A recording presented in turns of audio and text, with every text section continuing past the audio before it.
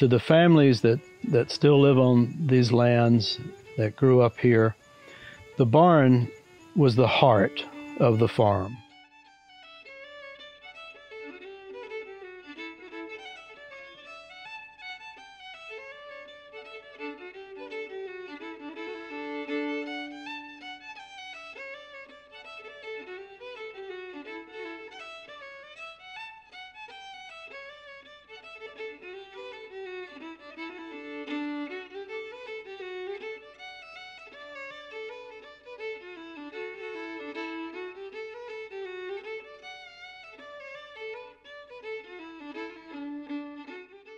I love this route up to the ridge here, and I have to imagine what Patty Anderson felt like when she got up onto this hillside 200 years ago, when she was heading up to the milk gap.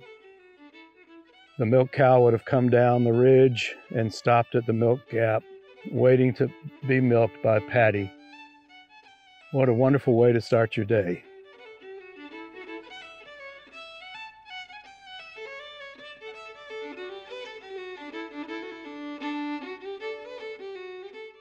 Thanks for joining us today. Welcome. We're at this beautiful farm in eastern Madison County in western North Carolina, the Anderson Farm. My name is Taylor Barnhill.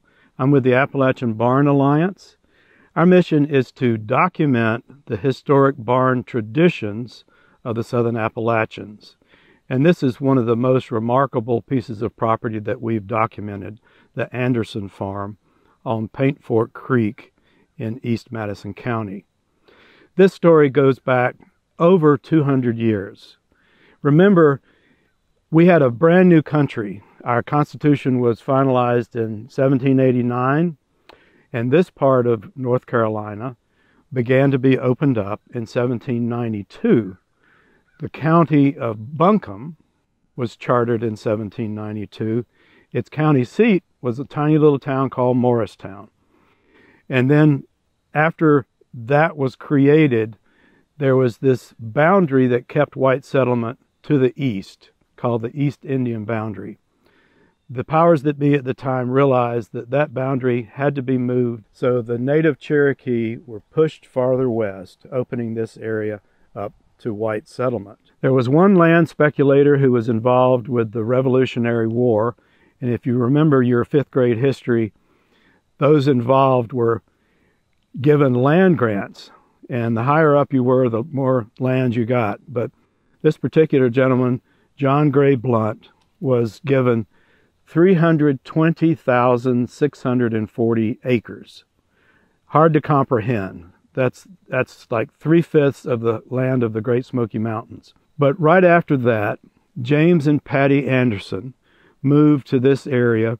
They first lived down on Gabriel's Creek, but after a few years, they took their children who were still at home, some of them had grown and left, and moved right here onto this property on Paint Fork Creek in 1797. That's also the year that the county seat of Morristown had its name changed to Asheville. This farm has, over the years, grown. I think the first acreage was about 50 acres, and it's been up to several hundred acres. It's been in the same family for over 200 years, going back to 1797. What do you say we head down the hill, see some of these amazing Anderson family farm buildings, the house, the cabin, the barns, and get to know how they came to be.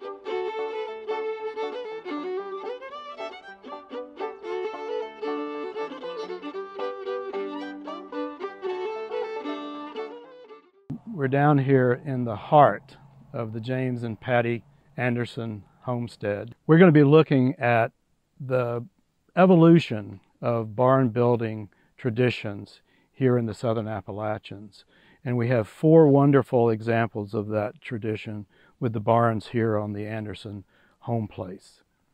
Now, I want to show you one right now it's one of my favorites, and it's a remarkable piece of craftsmanship. This is a classic hand-hewn log cabin. Now, it was later converted to a barn, but let's go back 200 years maybe, and talk about this as a cabin and the first cabin of James and Patty Anderson. Now we think that this was built up the valley here across in front of me, perhaps as early as 1797. We don't know that this actual log cabin was built that early, but one of the family historians think that it may have been. So we have this beautiful log cabin. It's a story and a half is what they describe this type as. You can see where the floor joists for the upper area came through these logs, these big square openings here. But one of the things that always catches my eye is this beautiful hand-wrought iron hinge. This was wrought by hand by a blacksmith right here on the land that the Andersons owned. It may have been one of the Anderson men themselves who did the blacksmithing on this hinge. There's another matching one down here with this beautiful algae growing on it. So this, I'm always drawn to this original door. It could be all the way going back to 1797 or perhaps later. We don't really know. It's one of those oral traditions that we're counting on to tell us the full story. Another feature of this door is this hand-carved wooden lock set. Now that tells me that this does go back many, many generations. There's a metal center part of the lock set that would have been fairly hard to find back in the pioneer settlement days. The bottom log near the ground, much more prone to moisture, would have been made out of white oak wood, maybe American chestnut. And so we see that as a classic example of the sill log in the American log cabin. I want to go around to the other side now, and let's talk about how this cabin may have originally been built and then how it has evolved into the late 19th century. Okay, so let's walk around here. Now I move around to the back side of this beautiful log cabin because there are things going on here that tell us a little bit more about its history. You'll notice that there's these cut in this long cut in these logs on this side, and then you'll notice that these logs over here are a different color than these back here. Why is that? One other thing is that these logs have augured holes in them, and that means at one time they had pegs in those holes. What did they use pegs for? Well, that's where they hung their clothes and other things on the interior of the cabin. But it could have been pegs that were on a porch. So there's a lot of little clues about what this wall and this cabin's history is about. But one of the overriding questions about this cabin and many of these early cabins was, were they an independent singular log building, or were they two log buildings connected with a dog trot? These kinds of clues indicate to me that they were two dog trot cabins. When you see logs that are different on the corner, what was often happening was somewhere back in this building's history, that corner began to deteriorate with vines and too much water or a leak in the roof, and the corner began to crumble. And so they would take two log buildings and combine them to make one solid log building. So that's part of the mystery that we're looking at with this original old Anderson log cabin. So let's look at the corner notching on this particular log cabin. It's just right around here. Let's look how these logs connected at the corner. The oldest notch type, or corner notch as we call it, was this half dovetail. Now there's some parts of the country where they went to the trouble to make a full dovetail, but if you've ever tried to do that, you know that that's more work than it's worth. But this is a classic half dovetail hewn log notch. Each corner would have had a man working on the corner to get these logs up in place. They would trim out all the cuts, smooth them out. The saying was always, you know, we're going to make that so tight you can't get a piece of paper in between. And so these are some beautiful examples of the half dovetail notching for an late 18th century, early 19th century log building. Let's walk around to this other side and talk about some of the other features of this log cabin. Okay, we've seen 3 walls of this beautiful ancient log cabin. We're here on the west wall. Let me point out this door here. You haven't seen a chimney, right? So we believe that this is the original chimney opening into the cabin, and it later became a door for different reasons, but we'll talk about those in just a minute. One of the other things we see on this side is the tier poles that you see coming through the log wall.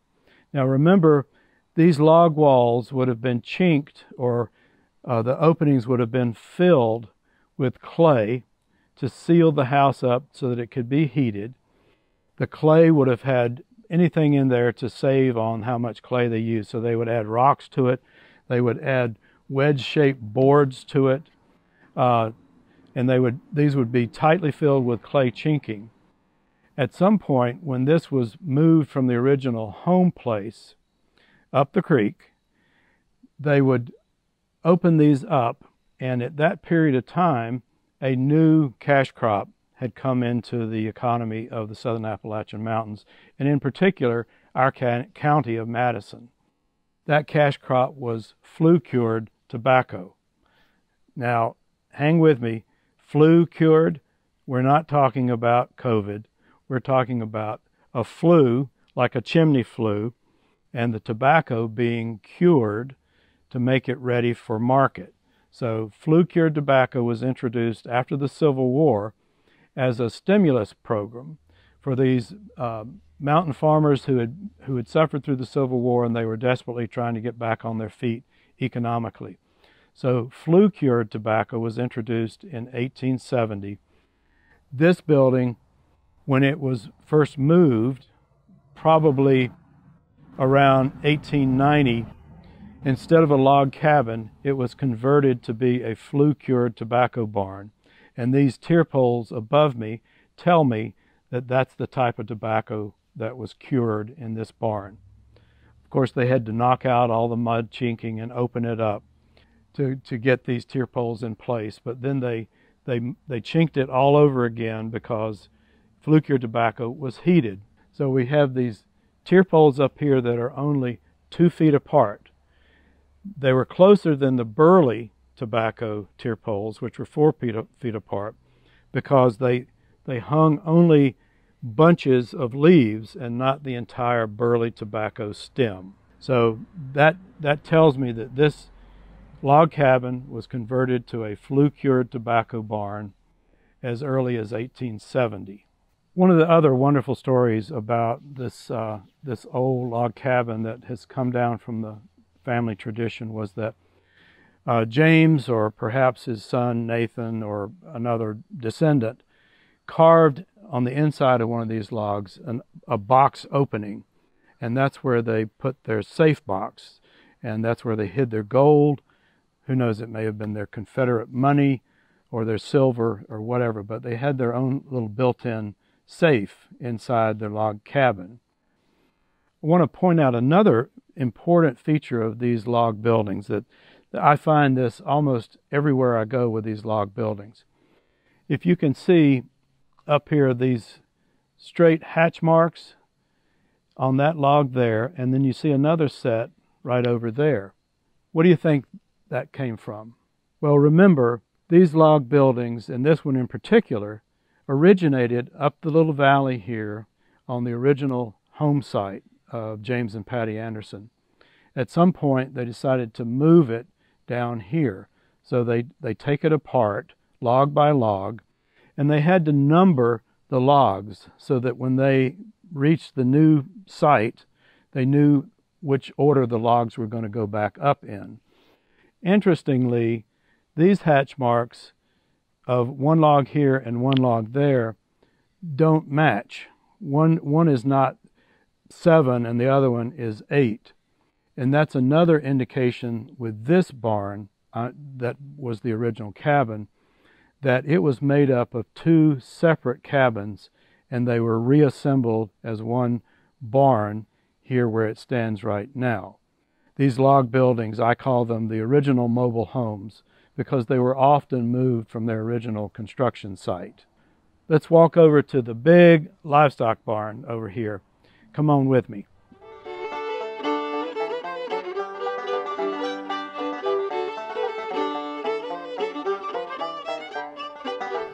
We're here now in the big hand-hewn log livestock barn. This is where the animals were kept. This barn was actually built in 1903 by D. Nelson Anderson. Off to my right is again the view of this beautiful valley where that Cherokee Indian trading path was.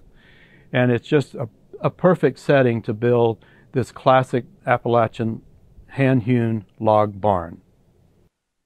This barn, you know, one of the favorite parts of these big old log barns is all the old artifacts and implements that have been left in these barns. And when I come to this barn, the first thing I notice is right up here, almost above my head, is these 4 containers. We got a basket, we've got an old copper bucket, we've got 2 wooden boxes. Can you imagine why they're there and what they were used for? They've been there ever since I've known about this barn, which goes back several decades. Well, those were nesting boxes for the hens. And at one point there was a shelf across here, and the family kids, their job was to come out here and climb up on that shelf and reach up in there to gather the eggs.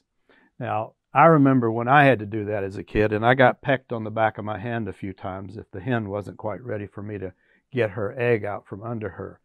But it's wonderful to see all of these surviving artifacts that have made it here, still in this barn. Now we'll walk over here and look at several other things here. We have old gears. You often find lots of horseshoes. I love these old rusty horseshoes, and you can tell that came from a large draft horse, maybe a Belgian or a Percheron, even Clydesdales. Everybody knows about Clydesdales. Down the old, the dipper, there would have always been some cold spring water nearby, and people would dip it out with this dipper. This particular kind of sawhorse device right here, it's become a rare artifact. Now, when they were building these barns out of these huge logs, they had to get them up off the ground so that they could cut them square or cut off the sides square. And so you had these low sawhorses. They were not high like our carpenter sawhorses.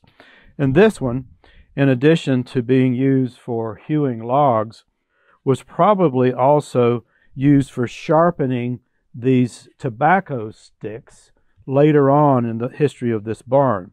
One end was sharp, the other end was not sharpened, and you see all the hatchet marks that go across the top of this sawhorse from sharpening these sticks. Now, one of the features of these big hand-hewn log crib Appalachian barns were these beautiful notched corners where the logs came together. They were notched in such a way to make sure that any rainwater, if this was on the outside, ran off down these slopes. This barn that D. Nelson Anderson built is a little bit different from your classic barn. And I'm going to move this out of the way and just talk about what he did. I imagine there was a lot of sort of community competition among farmers. They were always trying to outdo one another. So D. Nelson decided to do his corner notches a combination of what is called a V notch, like this, which is an inverted V, and a half dovetail notch, which is this, like the shape of a dovetail. And he decided to do those and alternate them on the corner. That was very unusual. Typically, you would have the corner notches where they were all half dovetail or all V notches. So I love that quality about this barn. And if I could bring him back into my life and into this conversation, I'll bet you he would say, Yeah, those boys down the creek, they were trying to tell me I didn't know what I was doing, and I showed them. So beautiful set of corner notching. Now this is a known as a transverse 3-crib log barn. If you look down this wall right here, you see 3 stall doors, and that means there were 3 stalls formed by these log cribs or these log boxes. Some of the logs went the entire length of the barn. You see these top 3 logs right there. Look down the length of that. Those are 1 log hewn flat on 2 sides, and they came from 1 tree. Imagine getting that tree off the ridge line up there, dragging it down with a team of horses or oxen or mules perhaps, getting it down here, setting it up on several of these low sawhorses, and hewing that side flat. So let's look at these stall doors. These are always a fascination to me. In fact, I'm going to show you one right here. Now, this particular stall door design is interesting because it tells me one thing. It tells me that D. Nelson Anderson probably worked with mules. Now, they loved working with mules. They were very smart. They were very stable on these steep hillsides, and they were also clever enough to do things that maybe they shouldn't always be doing. They were always playing tricks on you. And one of the tricks was that they could figure out the latches on their stall doors. This door is a great example of how either D. Nelson or his carpenter or someone came up with the idea of a gravity, see that slide there? A gravity door latch, so that when it was closed, this would automatically slide down into place, instead of a latch that was hinged that fell down into a keeper. Now what that meant was a smart mule that was in the habit of getting outside of its stall by opening its stall door couldn't get any leverage with its tongue or nose on this latch, and so it couldn't get through the door and sneak off. So it's a wonderful, innovative design for a stall door. These doors are also made of oak. They're very solid.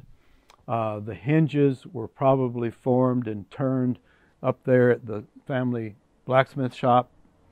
And it's just a wonderful combination of design and craftsmanship.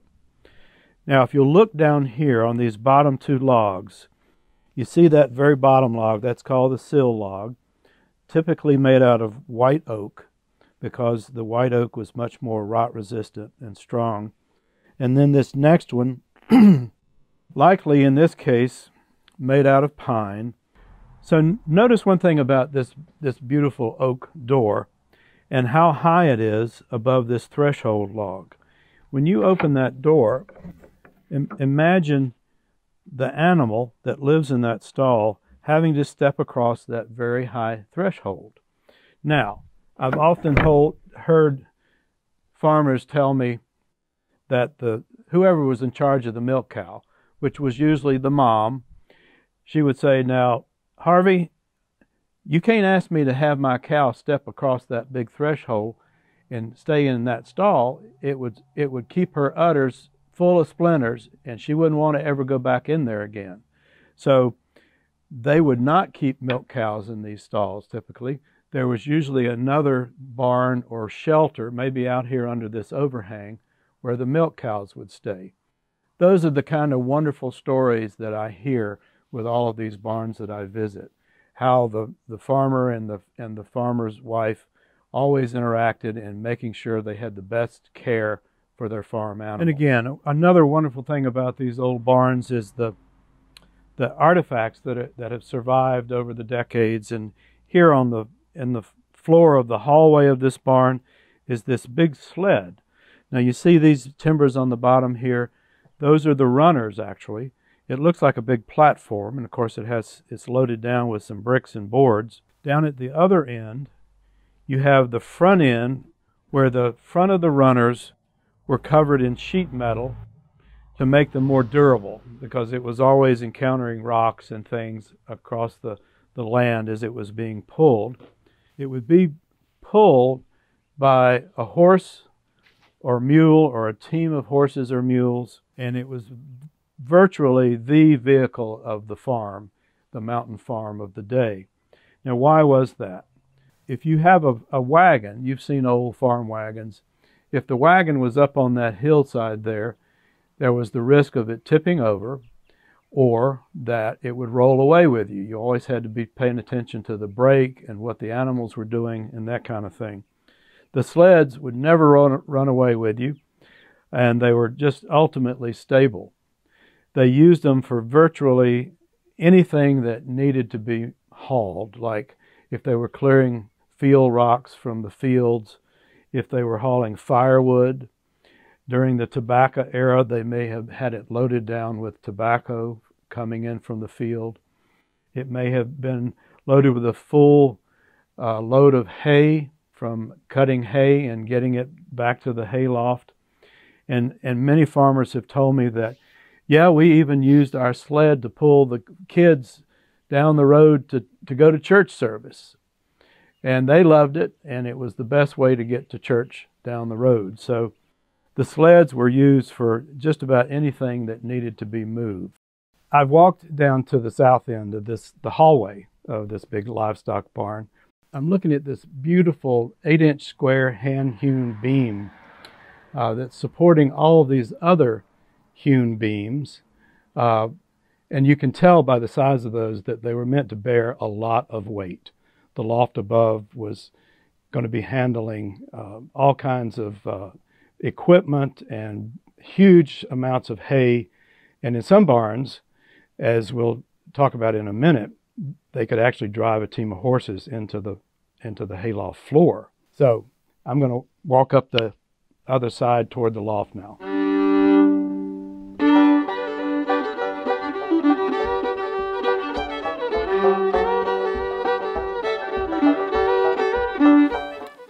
Here we are. We're in this big, beautiful hayloft of this livestock barn. Wonderful space, very airy, with this beautiful lattice work that forms the walls of this barn. Lattice was the traditional wall for the loft level of these Appalachian livestock barns. For one reason, the loft needed to breathe. It needed to have good airflow to keep the hay seasoned, keep the hay from getting damp and moldy. So this lattice work was the perfect solution to that.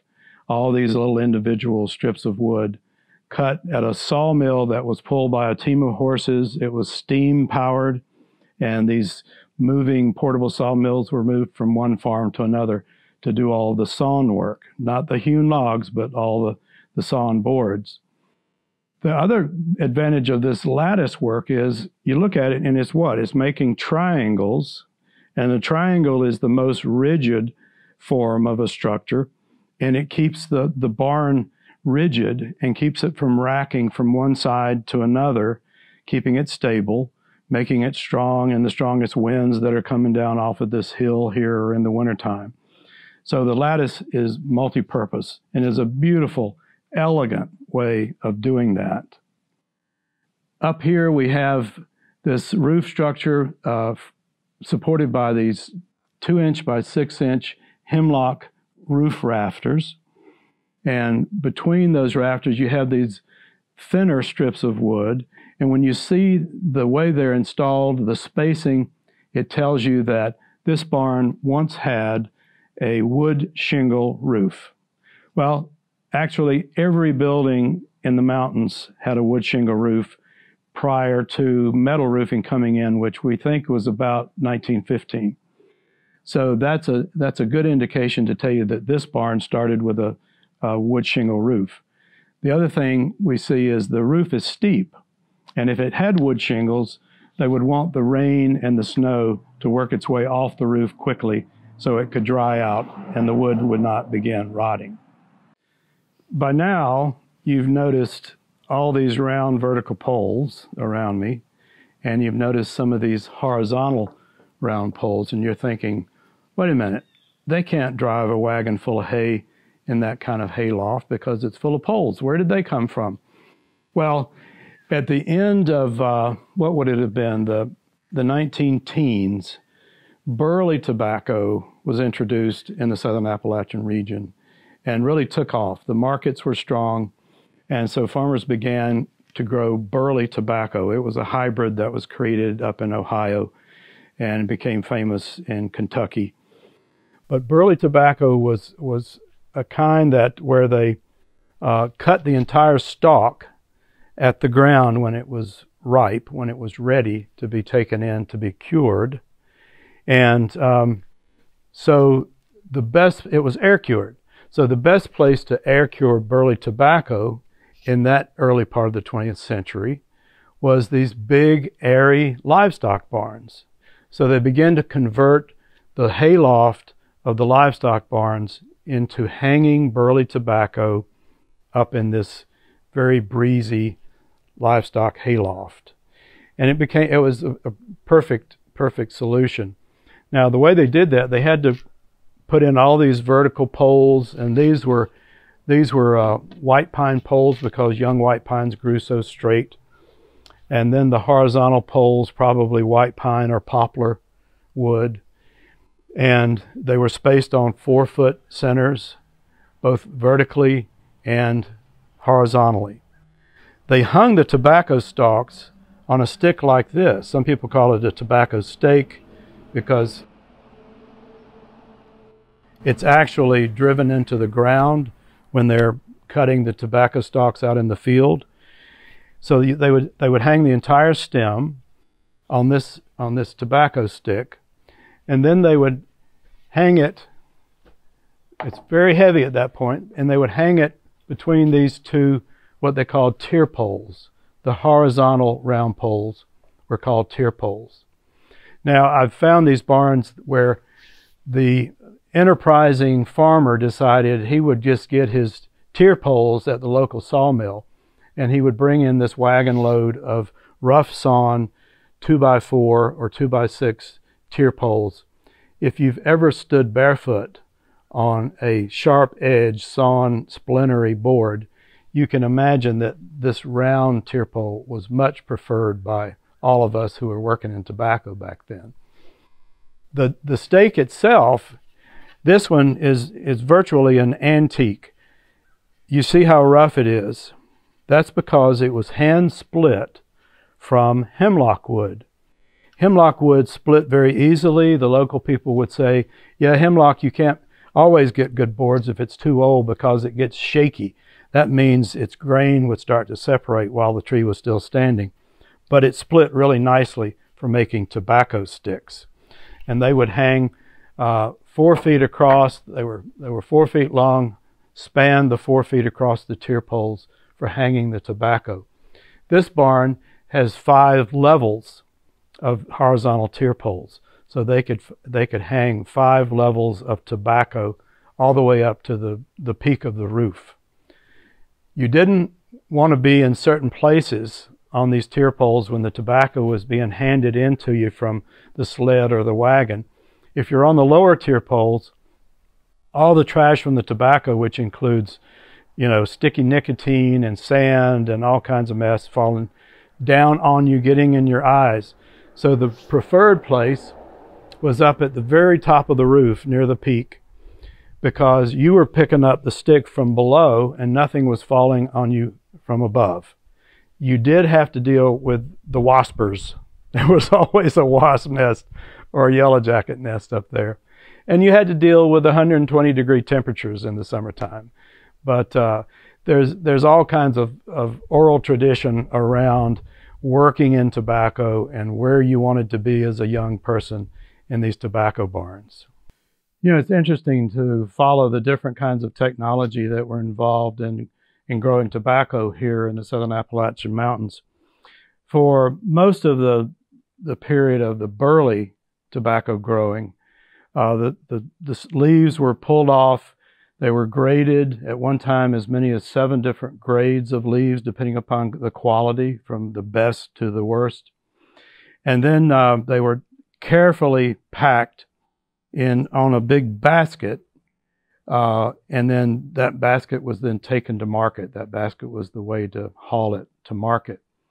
Later, because of the changes in the tobacco company industry, the markets, the globalization, the grading of the tobacco leaves was not as important. And so they began to get away from the very carefully handling of the tobacco leaves and the very selective grading, and they began to bale it like a bale of hay. This is an early tobacco baler. It's basically like a big trash compactor. You'd put the tobacco leaves down inside, down in there, and then you would take this lid and it would sit on top. This one, I think, actually used a car jack to compress this lid down and mash the pile of leaves tighter and tighter and tighter. And then after they felt like they had compressed them as much as they could, they would release that bale, a square bale of tobacco leaves, by lifting off the door on the front. And then they'd take it out and they'd stack it on a trailer or the back of a truck or whatever and haul it to market. So this is probably a late 1980s, 1990s era tobacco compactor. We're lucky today. We just happened to stumble across a piece of equipment that's gotten to be pretty uncommon. It's handmade. It's called a grading board. Now, I was talking about grading all the different quality leaves of tobacco. I'm standing in what is known as the casing room, and I'll tell you about that. But let me show you this grading board right here, because they're getting to be very rare. This particular one had 5 slots for 5 different grades of tobacco. So the very highest quality tobacco leaves may have been stacked in that slot there. At some point, after they got a certain number of leaves, the person would take the stems, reach in there and take the stems, take another leaf and wind it around the top of the stems to tie it tight and closed, and that was called a hand, one hand of tobacco leaves. So they had the 5 different grades. They would do that and pile it on one of those big wooden tobacco baskets made out of oak, and that's how they would haul all of that tobacco to market. But this is a rare example of a surviving grading board. You see the sticks can come out and go down into the different holes, and boy, I'm glad we found that. So I'm standing in what was known as the casing room. That means that when the tobacco had finished curing up in this case, in the loft of this big barn, it was ready to go into case, and that meant the farm family and the neighbors were waiting for a cool, maybe a rainy day, but a cool and moist, foggy day. When that happens, the tobacco leaves, instead of being very brittle and crumbly, they become very soft, they absorb water, and sometimes you could stretch them out. They felt almost like suede leather. They were so pliable. So when they get like that, it's time to take them out of the loft, tear them off the tobacco stalks, and bring them in here and begin grading them, and then tying them into hands, piling them on this big square oak basket. And you had this space here to do all that in. You'd have the family and neighbors, people coming together to help to get it done while the atmosphere was right. Before burley tobacco was being raised in this area, before, say, 1920, this would just have been an open hallway. And it would probably have been for the milk cow or other activities that were happening here. To close it in, they of course built this high wall with these windows in there. Another feature that you can see here that shows how this was a bank barn is this big rock retaining wall, and they topped it with this big hewn oak beam before they framed in the windows to turn it into a casing room. So this is a great example of the era of burley tobacco. Now, I found another wonderful artifact here while I was looking at this grading board. It looks like a cow horn, right? You got that? It's actually not. This is called a dibble. And when before they had tobacco planters that were pulled by tractors, and you had two people sitting on there sticking young tobacco sprouts into holes that the planter made, people would go through the field and on their hands and knees would make holes in the ground with this dibble and stick the young tobacco sprout into the ground with this, and then they'd pack the soil around it. It was always interesting after they had planted a whole field of these tobacco sprouts, because they immediately wilted and just fell over on the ground. And the person might drive by that wasn't familiar with this crop would see that, and they'd say, "Oh, Isaac's lost his whole crop. That's too bad." But on the third day, they rose, and these little sprouts would stand up, and it was an amazing phenomenon to watch.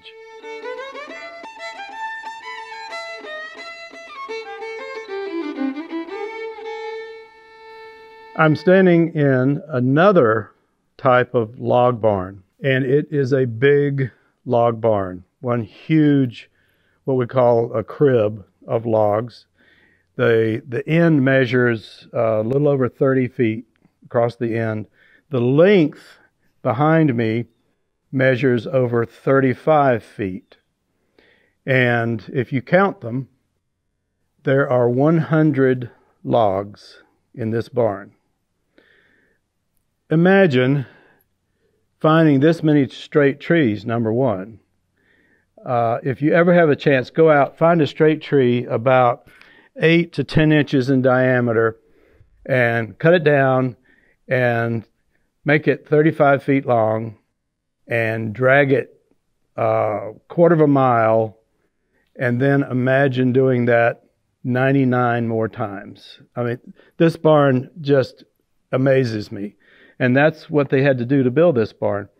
It's very atypical of the barns in the area. And when I discovered this barn a number of years ago, I could not figure it out. I understood log crib livestock barns. I understood flue-cured tobacco barns, burley tobacco barns. But this didn't meet any of those criteria. So, and then I started measuring it. And these horizontal poles, which, if you remember, are called tier poles, were an odd spacing. Your flue-cured tobacco spacing for tier poles is about 2 feet, because they're just hanging bunches of leaves. Remember that?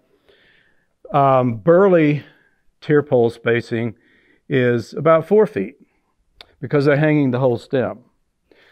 This tier pole spacing averages about 3 feet, and I'd never come across that before. This barn was such a mystery.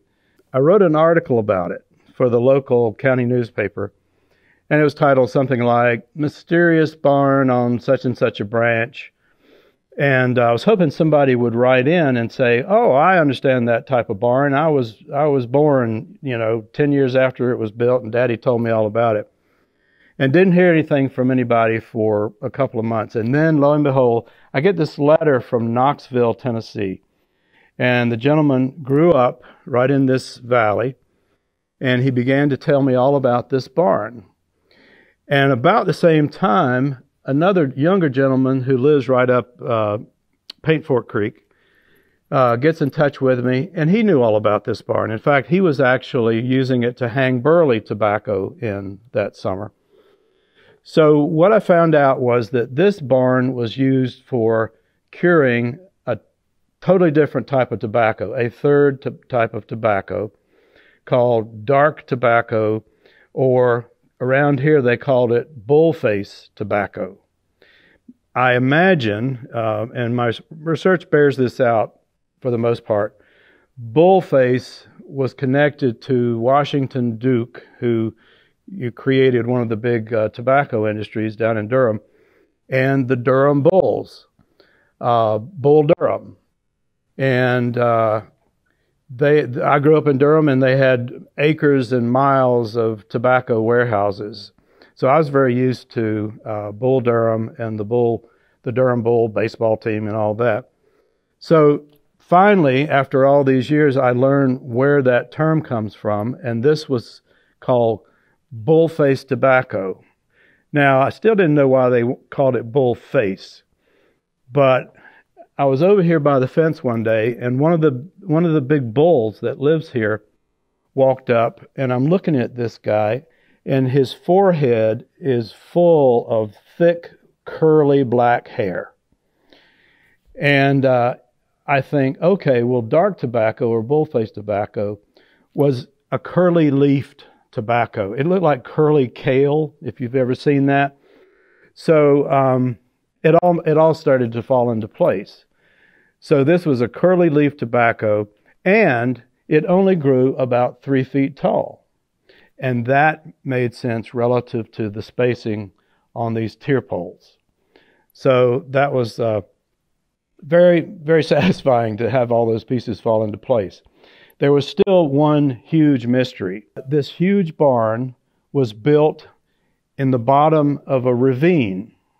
Now, no good farmer in his right mind would build a building down in the bottom of a ravine because of moisture, because of flooding after a big thunderstorm, and you just wouldn't build it here, and you don't want your foundations to rot out. So I tried to figure out what is that going on there, and I was over here one day, and there was this big thunderstorm and a stream of water coming down off the mountain, down the ridge, and just running right through the middle of this barn. Well, part of the story about bull-face tobacco is it was not heat cured, it was not air cured like burley, it was smoked. It was smoke cured, and the farmer and his kids and neighbors would go out and they would cut all kinds of green branches and things that wouldn't burn well, wouldn't burn fast. They'd make a huge pile on the ground in the middle of the barn after they'd hung all the tobacco, if they wanted, and then they would start this smoldering fire, just something that would smoke heavily. They might add a lot of sawdust, uncured green sawdust that smokes really heavily. And they would get this whole building full of smoke. The logs were spaced just enough to allow the smoke to seep out the sides. And now if they want, and the other part of this bull-face tobacco was it was chewing tobacco. So if they wanted a cherry flavored chewing tobacco, they'd go back up on the hills and they'd shave off cherry bark from our Appalachian cherry trees and add that to this slow smoldering fire, and it would flavor the tobacco with a cherry flavor. They may go down and get a bunch of old apple culls, ones that weren't going to be used for anything, and throw them in there, and the chewing tobacco would have an apple flavor. So that was part of that story here in curing this tobacco, but I couldn't quite understand the ravine part. And then I see in my imagination this huge pile of ashes and old debris that's left over after the fire's gone out. The tobacco's been smoked, it's been taken out, and somebody had to go in there and clean up that mess. So they just waited for the next big thunderstorm, and the rain came down the hill and washed right through here and flushed the barn. And I thought, that is just ingenious. And this barn is over 100 years old, and so all the moisture was not, that damaging to it. So it was a wonderful kind of investigative search trying to understand this barn. We think this barn, according to the family oral tradition, was built about 1915. And that was about the same time that metal roofing for houses and barns came available. And so this barn has always had sheet metal roofing, what we call tin roof. And the family was probably affluent enough at that point to be able to afford metal roofing. And they never put the split white oak shingles on this particular barn. So 1915 seems like not that long a time ago, but it's over 100 years ago. And the barn has actually held up pretty well. Right now, because of all the moisture and everything, it's the favorite spot for the cattle to come in and cool off. I was just saying, boy, if I ever need to replenish the nutrients in my garden, I'm coming back here. Okay, now we're outside looking at this barn. Remember, this is made of 100 logs, very straight logs from very straight trees. Now, I restored a log barn once, and we had to replace about 6 logs that were only 20 feet long, but we had 73 acres of trees to choose from, and I could not believe how difficult it was in the mountains to find a straight tree. You look over on the mountainside, and you see all these straight trees, and you go up there, and then you stand under it and look up, and it's got a bow in it. And the other problem is you fell it, you cut it down, and as soon as it hits the ground, it turns into a big bow because of the tension and the fiber that it's been growing on the hillside. So this is a remarkable collection of logs in and of itself. And again, these farmers depended upon choosing the correct species of trees for, all kinds of reasons to make sure they would last, number one. They cut them at the right time of the year. They cut them when the moon was dark at the, what do you call that? The dark of the moon, the new moon. And they cut it when the sap was down, which means the cold months. And they cut them when it was in the right signs, meaning the signs of the zodiac. So add all of those things and then come up with 100 straight logs. It's remarkable. Down here on the bottom, they started this stack of logs with an oak log. Again, the oak had a tighter grain. It had those tylose cells in it, and they resisted water flow in the wood, and it didn't rot as readily. Then they started up with what is called Virginia pine. Now, most farmers call that trash pine because it's really not good for much of anything. It doesn't make good boards or whatever, but it grows in these big groves, if they're young, of very straight trees. So most of these sidewall logs are Virginia pine. Now, inside, they went with white pine. And apparently that was a stand of trees that was young and all very straight. They grow straight because they're all trying to find the sun at the same time, competing with one another. So the combination of the white pine on the inside for the tier poles and the Virginia pine on the outside was a deliberate selection by the farmer that built this, most likely D. Nelson Anderson, who built the other buildings we've talked about. These corner notches are a slight variation from a V notch. We talked about a half dovetail notch, which was typical for the bigger log cribs or in log cabins. But for this type of barn, they didn't want to spend that much time on the corner notches, and they didn't have to. So this is a V notch, but it was done quickly because you can tell it doesn't make that sharp V that you saw down in the big livestock barn. So you can look down that wall of the barn, and you can tell that just under the sheer weight of all of those logs, a few of them over the last 105 years have kind of squirted out to the side, but they're still there. And they could be easily repaired and gotten back into alignment if this barn was really worth anything to do that with. The tobacco program has ended this barn, as well as all the other tobacco barns, are no longer income producing. So there's very little incentive to invest in repairing these old century-old barns. We're going to go over and look now at what we call the new barn.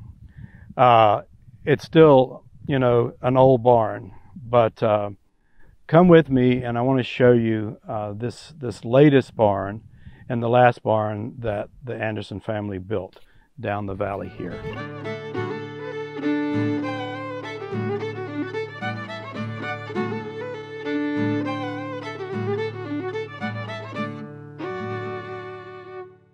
We are here at the youngest of the Anderson family barns. This Burley tobacco barn is only 73 years old, and it's a great example of the changes in that Burley tobacco history. This was built by Oscar Anderson Sr., and it's remembered because Oscar Anderson Jr. was 16 years old when this was built, and that puts it at 1947. One of the things about that period, remember, World War II has just ended, and all the folks who were overseas fighting or at home taking care of our war effort had begun to come home, and some of them were wounded and crippled. Many had been killed, but there was a huge effort to rebuild the economy. So 1947 was a crucial year for these southern Appalachian farms. And this barn would have been built to accommodate kind of a surge in tobacco production. Now, this field all through here would have been totally covered in Burley tobacco. As far as you can see, every cleared area would have been covered. Now, this barn is unique compared to the other Anderson barns because it wasn't built for livestock. It wasn't built for smoking tobacco. It was built exclusively to air cure Burley tobacco. The earliest barns that were built for that purpose went back to the 30s. And before that, if you remember, the old flue-cured barns were opened up, the chinking was knocked out, and Burley tobacco was hung in those old log flue-cured barns. And then they began to take those big, beautiful haylofts, remember, with the lattice siding, and hang tobacco in those by installing horizontal tier poles, those long horizontal poles that we saw earlier. But they weren't building separate barns until the 30s for Burley tobacco. And then they started building ones just like this. You can see the siding, the board siding, has big gaps in between the boards to allow a lot of airflow. On the interior, the tier poles again are spaced at 4 feet apart for hanging the tobacco, and then horizontal ones are 4 feet apart.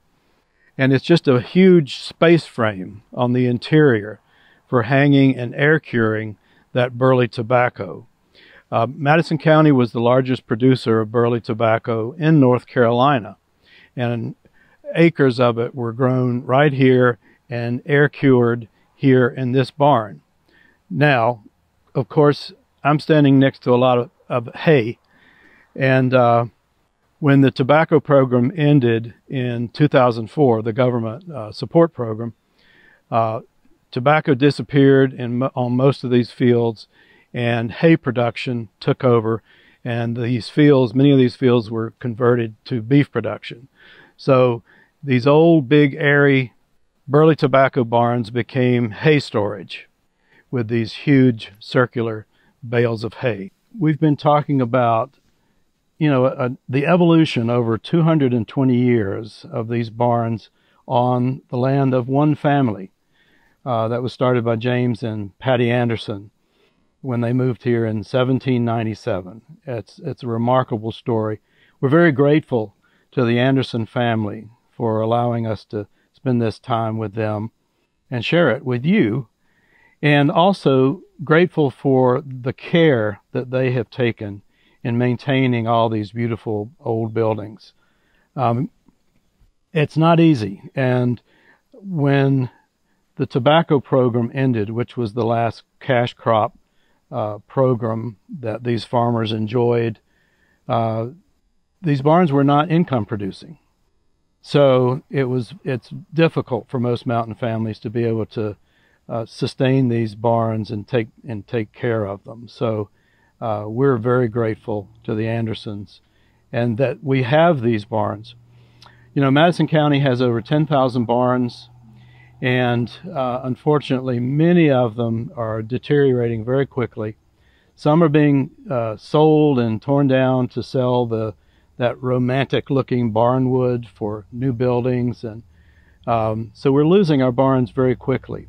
And the Appalachian Barn Alliance, in its mission to document the historic barn building traditions of these Southern Appalachians, is out there in the field on the hay, trying to work with landowners and keep these barns here where they've been for so many years.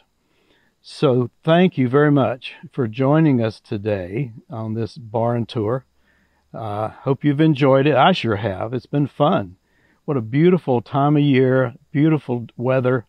So I hope I'll see you around.